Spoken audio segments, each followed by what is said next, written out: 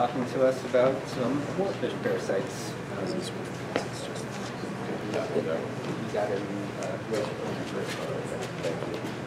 Morning, everybody. I'm sorry you just had breakfast. You're going to hear about parasitic worms now, but that's what happens. And so I'm a fish parasitologist from SUNY Oneonta, and this is a picture of a nematode. I'll get back to this image in a few slides. So the basis of my talk today is a long-term fish parasite at Otsego Lake, which you've heard reports about Otsego Lake at these meetings over the years, and it's a relatively well-studied lake. I arrived there in 2008 as a fish parasitologist and found that there was a lot of good information about the history of the lake in terms of the flora and fauna that are there, the species that have been introduced prominently, such as the zebra mussel, and also species that are in decline or extirpated from the lake. And so I'll point out here, as a parasitologist, there's a lot of gastropods that used to be in the lake that are no longer there. So that's relevant for a parasitologist looking at trematode life cycles. So this is an oligotrophic finger lake with both warm and cold water fisheries. And as I was saying, there's a good deal of information already about the lake in terms of the fish and the other species in the lake. But as a parasitologist, I realized that there's quite a gap here. And so when you look at a water body in terms of the ecosystem and the diversity, if you omit the parasites, you're really missing a lot of information. And so this slide shows potential, well, actual life cycle pathways that we know are occurring in the lake based on the parasites that we found in fish. In combination with knowing the life cycles of those parasites, we can make connections between the invertebrates and the vertebrates. And so what I want to do today is give you the parasitological perspective and bring that over to the fish side of things. And so when you do parasitology on fish, you need to look at the fish in terms of what role is it playing in the life cycle, what kind of host is it, what role is it playing in the life cycle of the parasite. And I want to point out two generalizations here. And the first is if you find parasitic worms in the digestive system, whether in the stomach, the pyloric ceca, or the intestine, and you find that those worms are able to mature and you find eggs in their bodies and they're gravid, you can infer that that parasite is going to be transmitted out by the host's feces. And so here we have those are feces there, we have some hypothetical parasites, and so those parasites are going to move back down the food web and be in the benthos and then be acquired by invertebrates. Okay? And so you have to think about when you find a parasite in a host, in a fish, how is that parasite going to get out? And if it's in the digestive system, it's pretty obvious what's going to happen. Now, if you find parasitic worms elsewhere, such as encysted in the muscle or the body cavity, they don't really have an exit as per the host's normal behavior. And so you can infer that something else is going to have to happen here. For those parasites to move up the food web, as so many parasites do, this host is going to have to be preyed upon by some other animal, whether it's a bigger fish or some other vertebrate. And so in that first example, we would say here the fish is a definitive host, in other words, the host in which the parasite reaches sexual maturity. And in this second slide, the fish is an earlier host. We could call that an intermediate host, which is then going to need that parasite needs that fish to be eaten so it will move up the food web to progress through its life cycle. And so what I want to do in these slides is give you some examples of how looking at parasites, having a parasitological perspective can give you a window into host biology. And yes, a lot of these things you can learn by simply studying the hosts themselves, but I think there's something to be gained from the parasitological perspective. And so these examples will tell us something about the fish populations in terms of stocks. We can make inferences about the other species that are present, invertebrates that are present, or other vertebrates. So there'll be examples of that. We can make inferences about the fish diet, its food web interactions.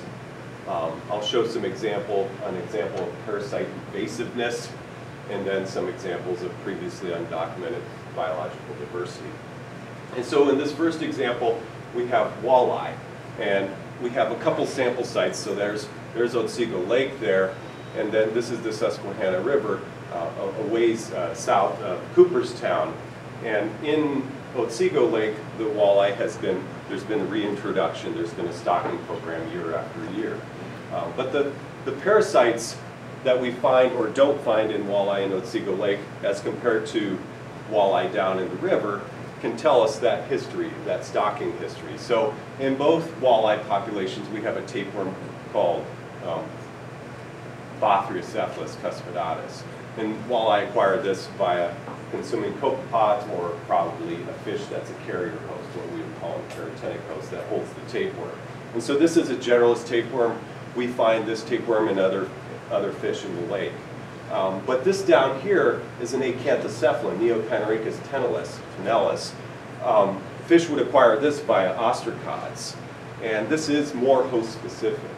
And so we've looked at a lot of fish. I didn't tell you that, but we've looked at 1,600 individual fish of 44 species. And so we can make some statements now about what is or what is not in the lake. And this worm is not in the lake. And so most of the walleye that we have, the population in the lake, is from stocking. And the history there is that whatever low numbers the walleye were at, they either never had that worm in the lake or they were low enough that they lost that and the cycle wasn't retained. Whereas when we go to the Susquehanna River nearby, we find Neochinorhynchus tenalis. Here's another example about history of the fish. So lake whitefish is a really important fishery in Otsego Lake, and when I started 11 years ago, those fish were fairly rare. And I'm happy to say in that the more recent years, the numbers are up, and we know that from DEC gill netting. So the numbers of lake whitefish were low. We don't know how low they were, but they were never low enough to lose a certain parasite because they have the tapeworm called Proteocephalus. This is what it looks like on a slide mount. Proteocephalus longicollis is host specific. We don't find it in other hosts except maybe chain pickerel, because chain pickerel eat everything. But this is host specific. So by finding this worm in whitefish, we can make the inference that whitefish populations, no matter how small they got, they were adequate to sustain that parasite population. We can make some inferences about the invertebrates from looking at the list of parasites, for example, in largemouth bass. And so here's two samples, Otsego Lake and Moe Pond, which is also part of the biological field station. And so over the years, we haven't looked at a ton of bass from the lake, 20, about 2 a year, but they're great hosts. So we have here a couple species of acanthocephalins that the bass get from eating crustaceans, ostracods and amphipods, a couple species of Spinitectus and nematode that they get from mayfly larvae, and a lot of these the bass will get from a carrier host, another fish. Once they get bigger, they're not going to waste time on amphipods. We have another nematode, a tapeworm, and a trematode.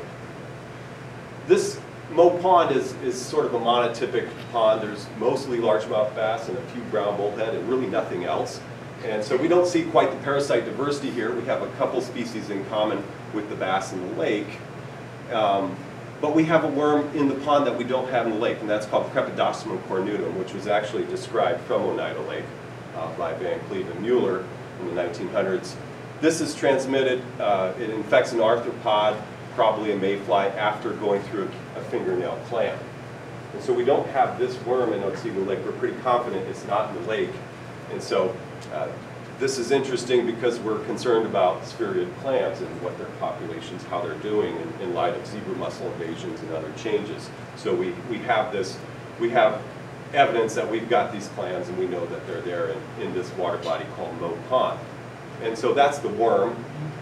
This is a trematode about 1/4 or 1/2 of a millimeter. It's affectionately called Boris in my lab. That's the ventral sucker there. And so Boris, or Crepidostimum, has this life cycle where fingernail clams will become infected with an earlier stage, and then the cercaria leave the fingernail clam, colonize the mayfly larva, and then eventually make their way up to the bass. And so we might look at this picture and say, well, what's happening with fingernail clams in Otsego Lake? But we have to be careful. Because we do have evidence from other parasites that our fingernail clam populations are still in Otsego Lake. This is confirmed by the malacologist at the station because we have one in yellow perch. This is called Bunadera. And so this also utilizes fingernail clams, different species, as its first host. So there's evidently enough clams left in the lake, native clams, that we have this cycle going on. Okay.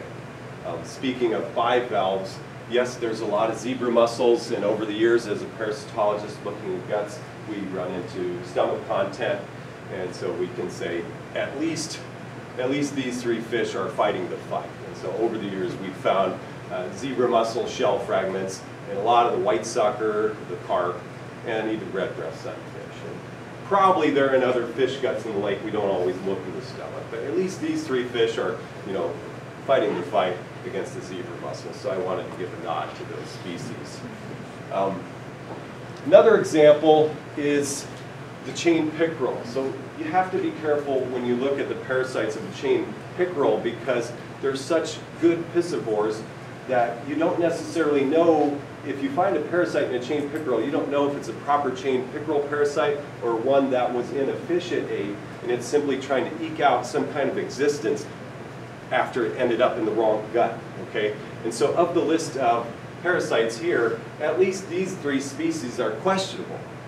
These probably aren't actually chain pickerel parasites, and they don't become sexually mature in the chain pickerel. They don't reproduce. You do not see eggs in their uteri because they belong in other hosts, but somehow they're living in the chain pickerel intestine.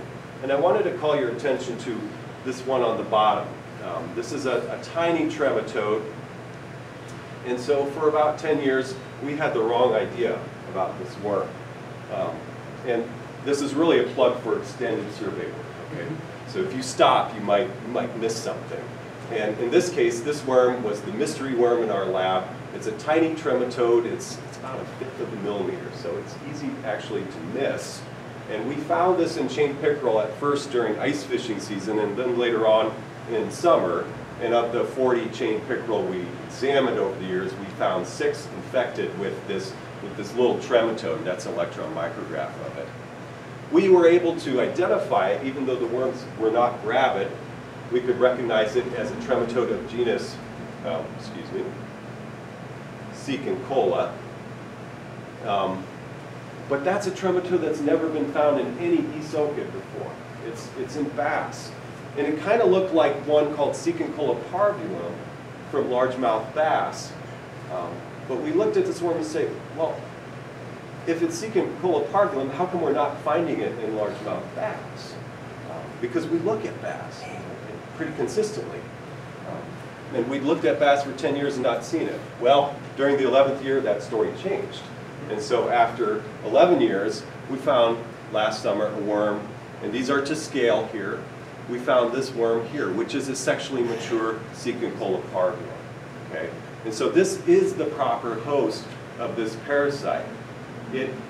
It's able to become rabid in the largemouth bass, and its cycle is basically snail, fish, fish. And so if you look at these worms, yes, there's a couple testes there. You can identify it to genus, but it's not fully maturing in chain pickerel. And for a while we wondered if we had a new species of Cicincola, but what we have is really chain pickerel, having eaten largemouth bass and getting the worm when it was younger than this, and then the worm fails to really develop in the chain pickerel. And this is sometimes the chain pickerel can be a good host and the worm can develop, and you call that post-cyclic transmission because it's after, kind of in addition to the proper life cycle. So you've got to be careful, and you've got to keep going and doing the routine survey work year after year, or you get misled. This is the most invasive species of parasitic worm in the world. It's called the Asian fish tapeworm. If you've heard of it, it used to be called Bothriocephalus achilognathi. It's now in another genus, disguised as a cotyle. It's been reported from over 350 species of fish hosts on every continent except Antarctica. In the USA, it's been reported in 19 states until we started doing work in New York where it had not been reported. So New York is the 20th state where we have the Asian fish tapeworm. And so it seems highly likely that its high level of invasiveness, its success in colonizing fish from all over, it was described originally from grass carp. It's on every continent because it's a generalist. And we found it we found it over here in a small beaver pond for years. This is near the field station, and we have found it in the lake and in Susquehanna River. In cyprinids, in particular, golden shiner seems to be a good host. And if you go into the literature about the Asian fish tapeworm, there's a lot of suspicion that people, when they move around golden shiner, are moving around the Asian fish tapeworm. So it could be that the Asian fish tapeworm was brought to New York from Great Lakes bait buckets. It's been in the Great Lakes for a while now, and then it's been moving around. Again, I said it's been reported from 350 kinds of fish. In North America, it's been reported from 150 species. Of the 44 kinds of fish we've been studying, it's been reported in 15 of those, but we found it only in 4 kinds of cyprinids. It hasn't gone over to like largemouth bass or some of these other hosts. Why not? It could be that perhaps because those other hosts are good hosts for other intestinal worms, that's not an empty niche, and the Asian fish tapeworm is not able to go over. Whereas if you look at cyprinids, they typically are pretty boring intestines. They have more metacercaria in their body, but you don't see many intestinal worms. So it's perhaps a story of an empty niche, and so these worms are able to move around well from cyprinid to cyprinid, whether it's golden shiner, or creek chub, or fathead minnow, or black chin. So we have some of these, but fortunately they don't seem so pervasive in the lake. Okay, here's an example where we can make inferences about other hosts, and yes, these hosts are obviously there, other vertebrates. This is yellow grub. That's an electron microscope picture. That's a real nuisance for fishermen because they can really pock up your fillets, and sometimes you can't even eat the fish if there's too many of them.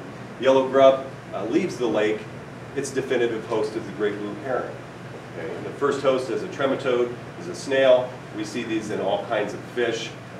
We've seen these in each of these yellow spots. So most of the water bodies we examine, we know that we've got the snail, we've got the heron, and so you can make an inference about that life cycle. And I have never seen it this heavy in Otsego Lake. This is a picture from Minnesota from a vacation I was on. So it's there, but it's not as high a level to be such a nuisance as far as I can tell. Finally, I want to put in a plug for simply adding to our knowledge of biodiversity. So after 10 years of consistently looking at worms and trying to identify them, we have 2 new species of parasites out of the lake. We have a new species of acanthocephalin of the genus Neochinorhynchus from white sucker, great host. We've described this one, that's done now. And we have a new species of nematode. So this is my cover slide. And this is Spinitectus. Nematodes are kind of boring to look at. They have cool biology, but generally tube within a tube, you've heard that. But Spinitectus is cool. Look at those spines, imagine that. So this doesn't have a sucker, it just the spines kind of catch the side of the mucus of the intestinal lining, and they just kind of stay there. And these are tiny worms, and we found them in several of the citrarchids. And that one is an ongoing project. So I hope that you see some advantage to the parasitological perspective. I'll leave you on a bright note. None of this would be possible without a huge list of students that have contributed over the years, without my colleagues at Cobleskill and Oneonta, and the DEC who contributed fish, and of course funding. So thank you for your attention.